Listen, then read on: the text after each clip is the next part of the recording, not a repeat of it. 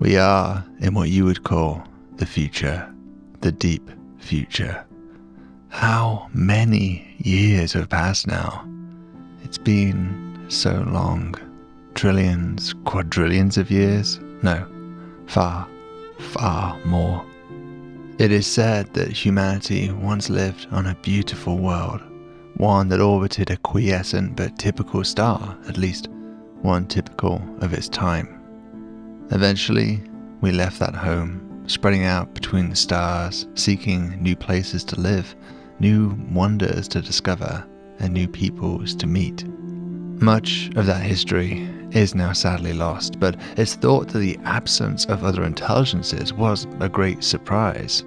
No matter how far we searched, it was just us, unless you like talking to microbes. One of the strangest facts that we know of ancient humans is that they died. They got sick, injured and aged in soft, fragile bodies.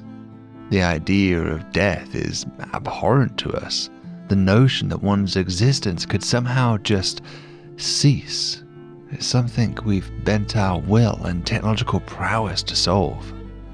We experimented with many ways of extending life, but eventually we all moved to the virtual realm, uploaded our minds into machines, and lived out much of our existence in digital paradise. There, one can do anything, be anyone. I've lived countless different lives. You simply can't fathom what I've seen. I've experienced the full, simulated life of effectively every human being who's ever lived. I've been Abraham Lincoln, Amelia Earhart, Martin Luther King, and even Marilyn Monroe.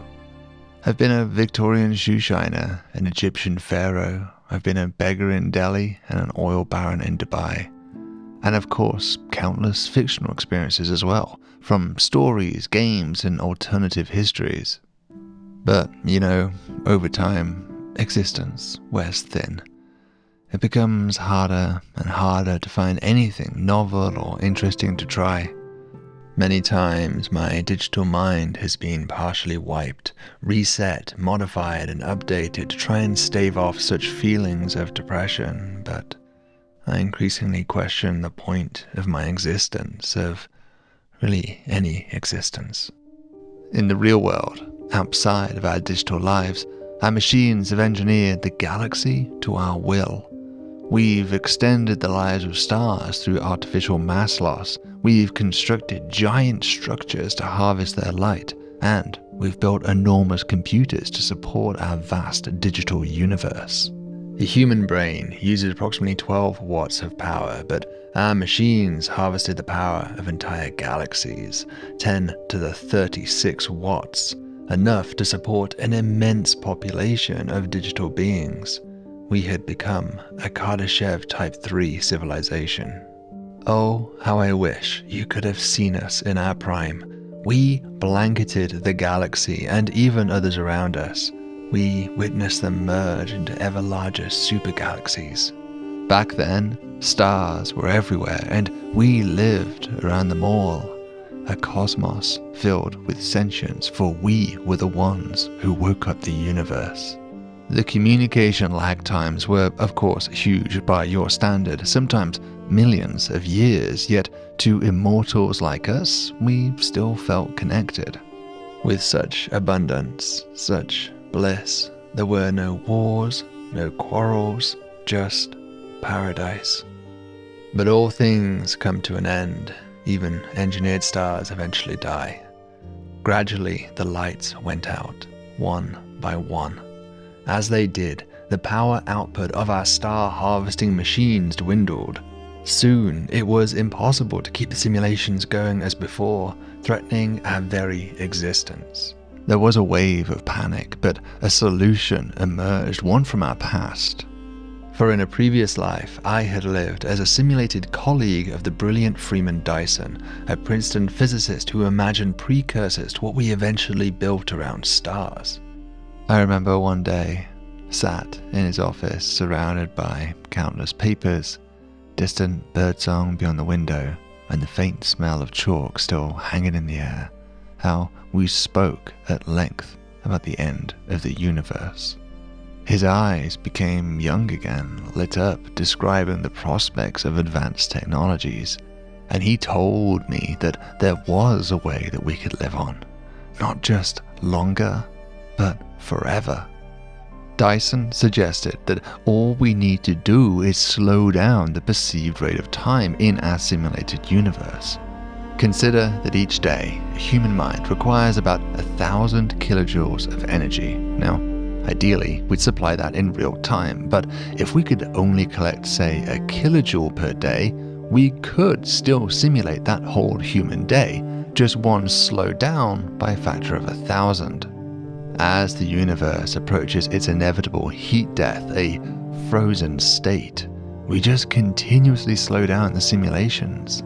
Like Zeno's arrow, we keep dialing down the speed in correspondence to the decreasing energy. It was known as Dyson's eternal intelligence. And so we followed his recipe, gradually extending the clock. This was not relativistic time dilation, but digital time dilation. To us, things went on as usual, but we witnessed the outside universe seemingly speed up. To many, the change was seen as a positive.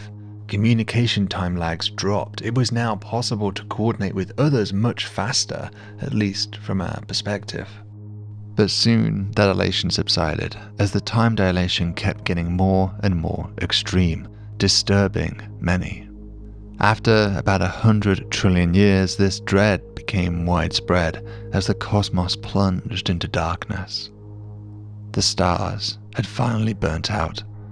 We tried to resist, harvesting brown dwarfs, gas giants, and stellar remnants and smashing them together to forge new stars, but eventually even these too ran dry.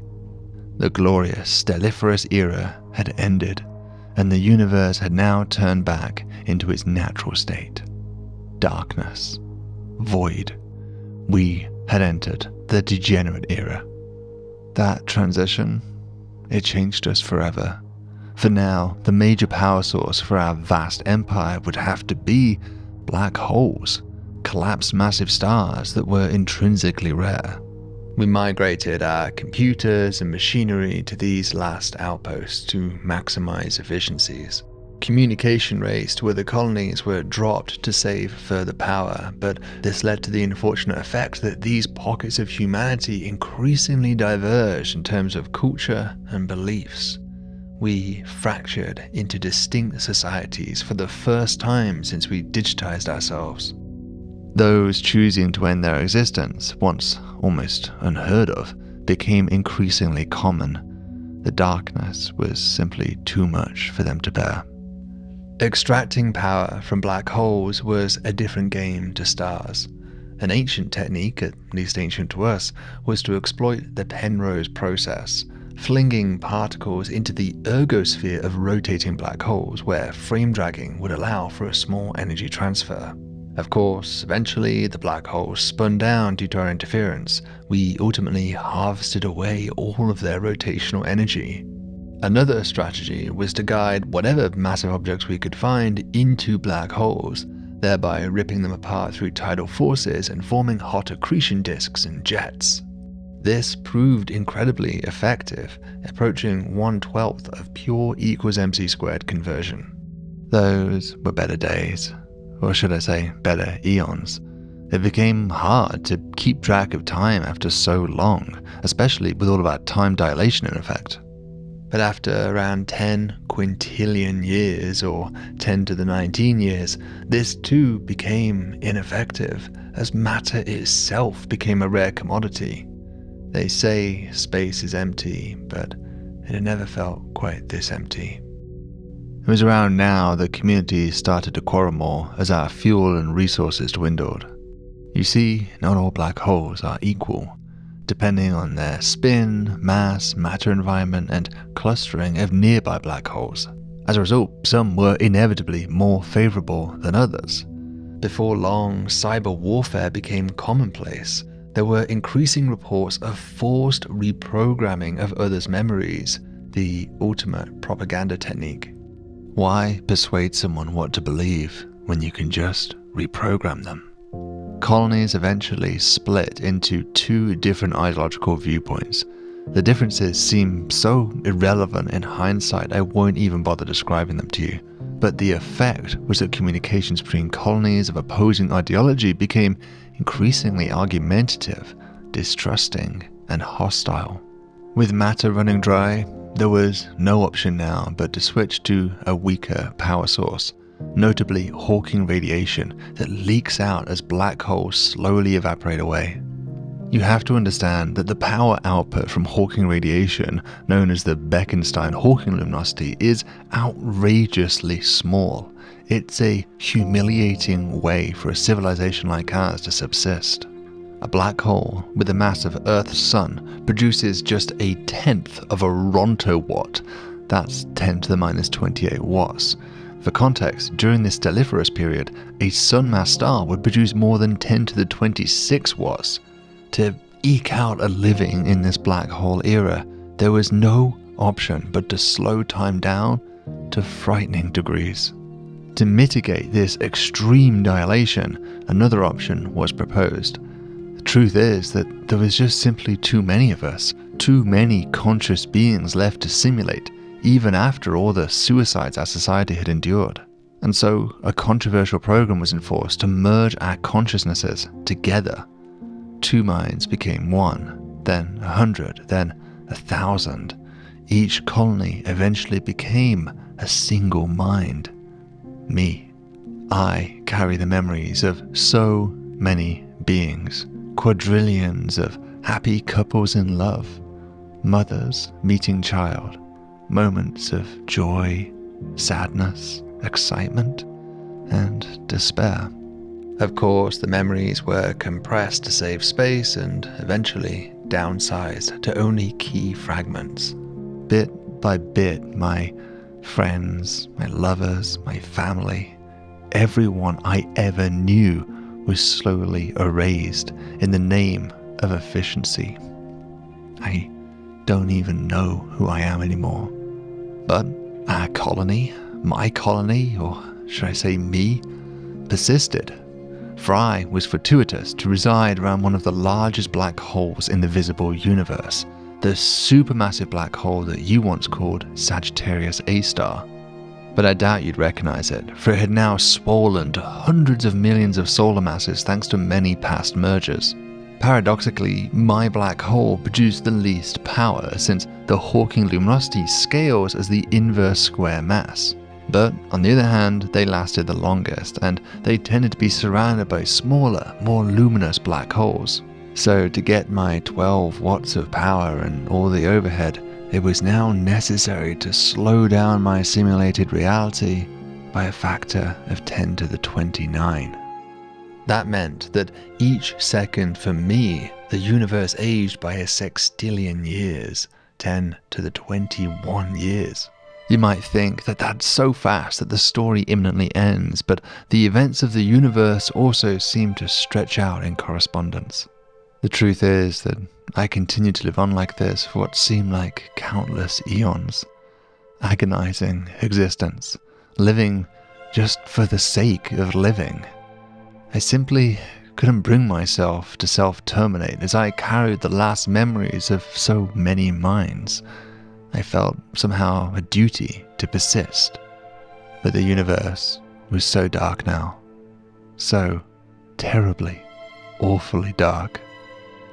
After 10 to the 40 years, or from my perspective, what seemed like 100 billion years, the very nucleons inside our machines were decaying away. Even the building blocks of matter had tired of existence.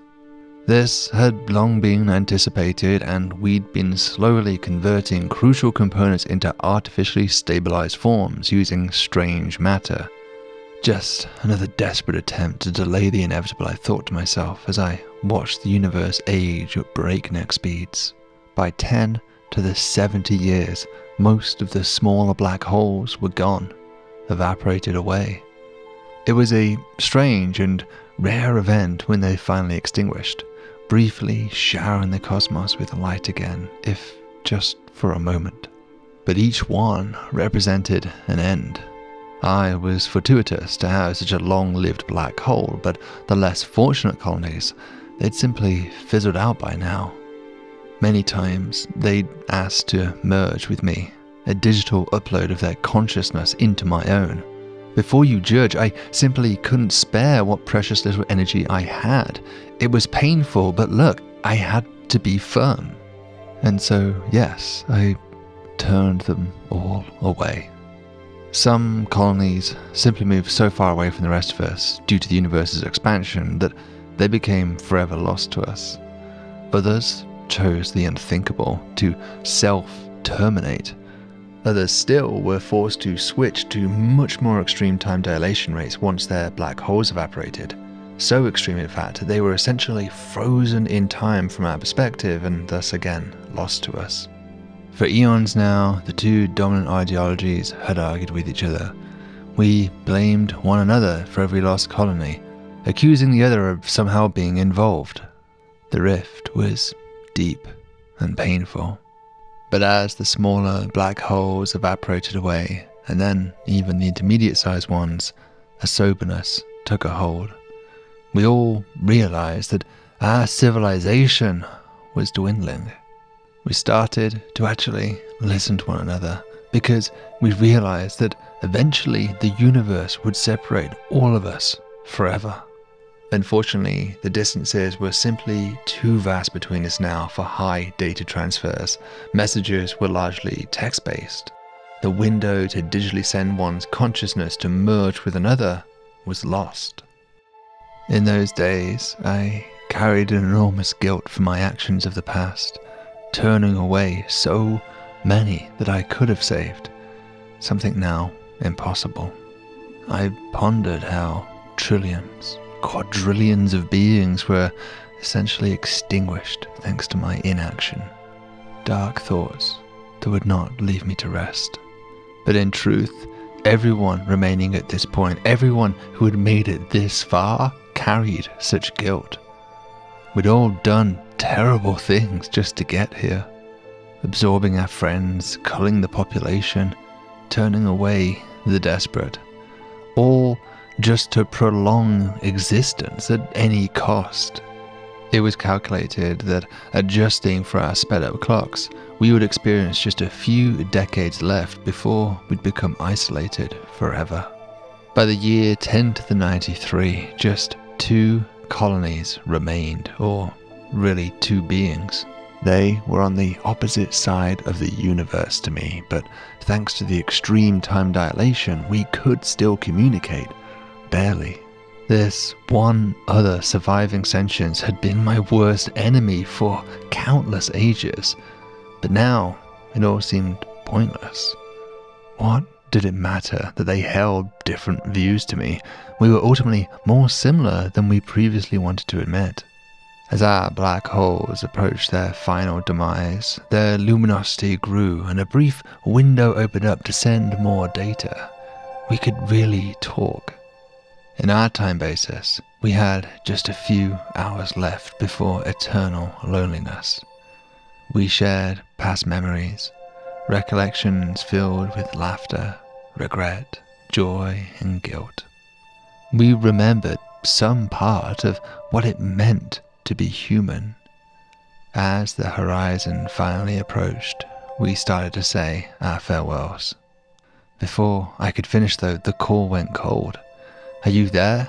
Hello, can you hear me? They were gone. Now it was just me.